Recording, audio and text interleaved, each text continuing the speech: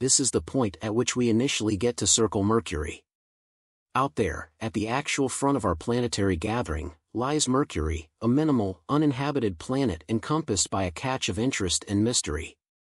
At a basic look, nothing gives off an impression of being compelling for this planet. At any rate, progressing assessments by NASA have uncovered some amazing divulgences about Mercury that no one expected.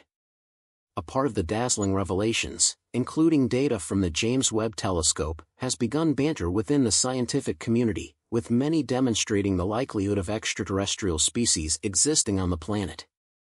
Amidst the fierce revelations and peculiar plot theories, another strategy is emerging among established analysts. It is the pivotal procedure to strip Mercury of its wonderful cloak and reveal its dimmed secrets once and for all. What wonderful secrets have analysts uncovered about Mercury, and what plans does the scholarly community have for this bizarre astronomical neighbor? In this video, as the Webb telescope finally found what NASA was disguising on Mercury, our planetary gathering is something other than a characteristic collection of planets swinging in endless motion. Each of the 8 planets that make up this astounding ring structure has enchanting features of its own. Regardless of the way that planets like Jupiter and Mars might have taken the spotlight with their stunning significance, another interesting planetary body that gives off an impression of being lost in the bunch is Mercury. It is the planet that lies at the very top of the list of planets organized by closeness to the Sun. Its distance from the Sun is a straightforward 58 million kilometers. Compared to Earth's 150 million kilometers, Mercury is also very minimal compared to Earth, measuring just 3,000 kilometers in diameter. Thanks to its small size, Mercury is the speediest planet to complete its orbit around the Sun, at an amazing speed of 47 kilometers per second. The planet completes a full transformation in 59 days, while a year on Mercury is only 88 days, or 90 days on Earth. Mercury's small size and gigantic speed are just 2 of its hypnotizing features. From a distance on the huge map, it even seems like a decent planet. The little planet has perpetually been beguiling to established scientists. However, for no justifiable reason, it hasn't gained as much attention as most of its countless neighbors. The first recorded view of Mercury was in 265 BC. Early stargazers like Kepler in 1639 attempted to observe the planet. However, all the scholarly community in these early times had bits and pieces of data, as their investigation was undeniably coordinated using insufficient scientific equipment and old telescopes. It was shortly after the 1960s that truly significant data about Mercury began to surface, thanks to the efforts of NASA. Several years ago, NASA uncovered the first authentic pictures of Mercury to the public. These larger-than-life photographs showed Mercury as a heavenly encapsulation of gloriousness and unpredictability. However, it did not come easily. In fact, extensive stretches of planning and constructed work were needed to explore Mercury. Scientists have had a difficult time studying Mercury as they do with other planets due to its proximity to the Sun. The Sun's unforgiving rays and brilliant light can damage optical instruments like telescopes when they observe Mercury for extended periods. As such, scientists can only look at the tiny planet for a few minutes at a time to prevent damage to equipment. Even the James Webb Telescope cannot direct its gaze toward the planet for long. This closeness to the Sun makes it quite astounding how this, the most nearly insignificant planet, is actually more difficult to study than the farther planets. Due to the temperature and gravitational pull from the Sun, sending a probe to Mercury is more akin to an implosion mission than a grand adventure. The probe must acclimate to the extreme temperature and gravitational forces, otherwise, it will not survive. It might surprise you to know that Mercury shoots around the Sun at an unbelievable speed of 30 meters per second.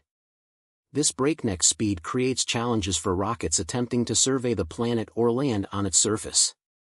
Thus far, 2 space missions have targeted Mercury: Mariner 10, launched on November 3, 1973, and Messenger, launched on August 3, 2004.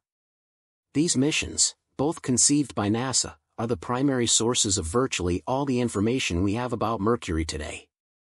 For instance, Mariner 10 conducted 3 flybys, each revealing the astonishingly cratered surface of Mercury and also shedding light on its magnetic field. If you're contemplating this, the spacecraft was equipped with 2 telescopes, spectrometers, a magnetometer, and a plasma analyzer. NASA aimed to gather as much data as possible from the Mariner 10 visit to Mercury. As it turned out, the probe steadily made its way toward the little speedy planet, using gravity assist from Venus. As Mariner 10 advanced toward Mercury, scientists were dumbfounded to see the wild surface of Mercury, which was riddled with countless pits and ridges, similar to our Moon. The photos from Mariner were shocking, as Mercury turned out to be nothing like what experts had ever expected. Besides the extreme planetary surface, the spacecraft also detected a weak magnetic field and an oddly large core. In total, Mariner took over 2,700 pictures of Mercury, providing scientists with an unmatched perspective of this captivating celestial body. The second flyby of Mariner occurred on September 21, 1974, during which it captured images of the southern polar region of the planet. The last flyby of Mariner 10 was in spring 1975, after which it ceased transmitting signals to Earth. Later assessments revealed that the spacecraft had drained its supply of gas and was unable to make additional orbits. The remarkable work of Mariner 10 was continued 30 years later when Messenger was launched to the relatively close planet. Unlike its predecessor, Messenger did not merely conduct flybys but also managed to orbit the planet. As a result, scientists were able to gather more extensive and interesting data about Mercury. Equipped with captivating pictures, NASA sought more significant information with this mission. This time, it wasn't just about pictures. The agency aimed to learn about the atmospheric conditions and chemical composition of the planet. NASA also aimed to gather data on the planet's magnetic field and delve into its geologic history and planetary core. As you can anticipate, the Messenger probe was loaded with all the essential instruments it would need for this remarkable mission. Intriguingly, the probe made 3 orbits around Mercury, during which it took around 200,000 photos of the planet. These photographs were remarkable since, unlike previous missions, Mariner mission, they incorporated the 2 sides of the planet during the core mission. The test might go into the planet, circling at about 215,000 kilometers over the planet's surface. This area engaged the test to take pictures of both the light and dull sides of Mercury, resulting in significant analysis of the photos and differentiating them. Data from the space instruments indicated that our dear sister planet had strangely high concentrations of calcium and magnesium on its night side. Additionally, the magnetic field of the planet is apparently strangely deformed, appearing to be more grounded from the northern hemisphere. This particular characteristic of the magnetic field bewildered scientists for a long time until significant assessment and examination were conducted to uncover the mystery behind this anomaly. However, when the secrets were finally revealed, it sent shockwaves throughout the scientific community. You see, Mercury's odd and peculiar magnetic field is all in light of the fact that of how the planet formed at its core. Magnetic fields on planets are generated from the reactions that occur in their cores. Take Earth as an example, the deepest parts of the world's center contain liquid iron. However, towards the inner layer, this iron changes states. The strong, ongoing solidifying of liquid iron in the core causes a magnetic field. At the day's end, strong fields are being outlined in our planet's core regularly. As liquid iron cools and solidifies into solid iron, it interacts with the surrounding liquid iron. As this happens, and as the Earth rotates, a sort of convective current is created. The end result produces electric currents, generating a gigantic magnetic field radiating into space. This is the positive method of action for Earth, and how its magnetic field lines are produced. For Mercury, however, it's a different ball game. In all honesty, Mercury's method of movement is so bizarre that it left specialists thoroughly bewildered. A new study led by Howe from the University of California, Los Angeles, found that iron transitions from liquid to solid at the core's outer boundary.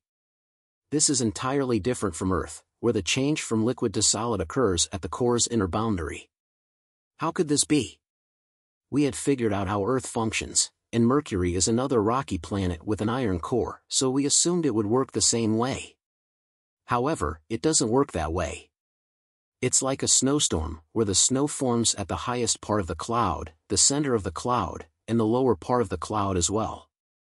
Our examination of Mercury's magnetic field exhibits that iron is snowing throughout this fluid that is energizing Mercury's magnetic field.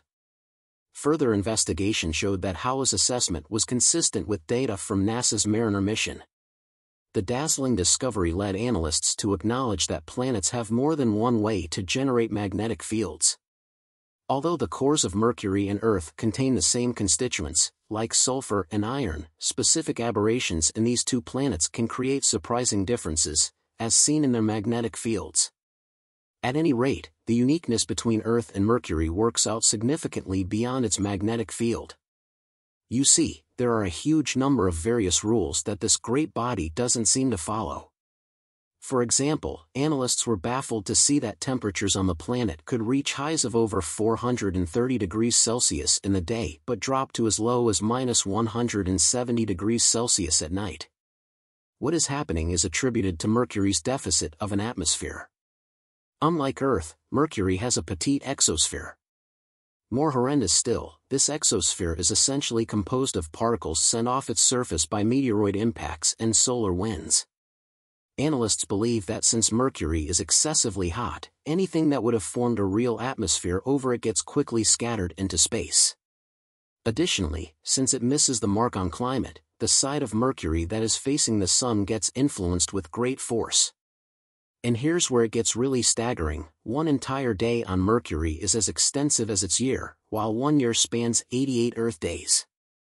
One day, as a matter of fact, lasts 176 Earth days. So, this suggests one side of Mercury gets continuously bombarded with ridiculous power and sunshine, while the night side hardly gets any. These two factors, the absence of atmosphere and the extremely long day, are the critical reasons behind the absurd temperature instabilities. The hypnotizing temperatures on Mercury have long caused speculations to go off the deep end in the scholarly community. A magnetic field and a harsh soil structure make Mercury, in any case, a potentially inhabitable planet. The crazy temperatures would make life on Mercury essentially impossible. At any rate, specific questionable features of this obscure planet have left many to consider the possibility of finding life. Mercury in this has birthed questions, like envisioning a situation in which Mercury is, in actuality, inhabitable and possible living expecting it. Things could exist in the world up to this point. The external layer of Mercury has shown to be very interesting. Comparative to our Moon, the planet shows up to contain a couple of impact cavities. The Moon has for quite a while been bewildered with conversations and cannot hypotheses of outcasts because of its strangely immense number of whom take jumbling shapes like vaults. Though no proof exists of such extraterrestrial moon bases, many have likewise begun to point fingers at Mercury, proposing the presence of such species. In spite of the way that impact openings are for the most part the weakness of space rocks, it isn't vast that some can be achieved by transport. For example, NASA's Core test caused an enormous pit when it crashed into Mercury's surface on April 30, 2015. Today, there are inestimable pits, breaks, edges, furthermore, even traces of magma launches. Hence, envision a situation in which a piece of these various openings were achieved by other similar extraterrestrial rockets or untouchable development. A couple of other dazzling real facts about Mercury have furthermore incited neurotic thoughts, like the ice water stores viewed as in the lower part of the depressions at the north and south poles of the planet. Truth be told, another intelligent review from the Planetary Investigation Foundation showed that the planet's north pole could have the best conditions for excessive biostructures. These legitimate districts include circumstances change comparable to those on Earth that are disguised under the planet's surface. This staggering end was drawn from the examination of the photos from NASA's Core test, which were shaped into a guide using this data. Scientists observed that there are certain salt ice sheets on the planet that are stacked with eccentric combinations to support the presence of biolife. Consequently, without a doubt, even inside the severe environment and the deadly area to the Sun, these experts accept that there is an opportunity that untouchables or some sort of biodesigns can be found on Mercury if we dig deep enough. Quite possibly of the most excellent achievements of NASA's Core test is that it sorted out some way to draft a guide of Mercury, capturing in each one of the openings and bowls that were in the world's surface. This gave specialists at NASA an above and beyond opportunity to amass on the planet's geology. All around, whatever amount more, the test in like manner sorted out how to uncover the association of Mercury. Unexpectedly, the sad planet has a surface association of 46% oxygen, 12% magnesium, 26% silicon, 7% aluminum, and 4% calcium. Analysts also found that the planet has an unusually high abundance of shaky parts like sulfur but an inquisitively low proportion of iron. This disclosure lighted discussions inside the coherent local area since it set Mercury aside as an alternative planet from the rest of the planets in the planetary gathering. Generally, planets in the planetary bunch are known to be more copious in iron than sulfur, especially in their core. Seeing a planet that didn't adhere to this guideline was extremely astonishing and touched off interest in Mercury, all things considered. Actually, specialists moreover saw something unprecedented about the planet. It had an inquisitive dusty ring about it. This, yet again, lighted disputes among various experts inside. Some laid out that specialists were worried considering the way that Mercury seemed, by all accounts, to be unreasonably little to have a planetary ring. In our entire close-by-planet bunch, only Jupiter and Saturn are known for their rings. Jupiter's rings are exceptionally not numerous and faint and were first perceived in 1979 by Voyager 1. Saturn, on the other hand, has an unmistakable ring system that can be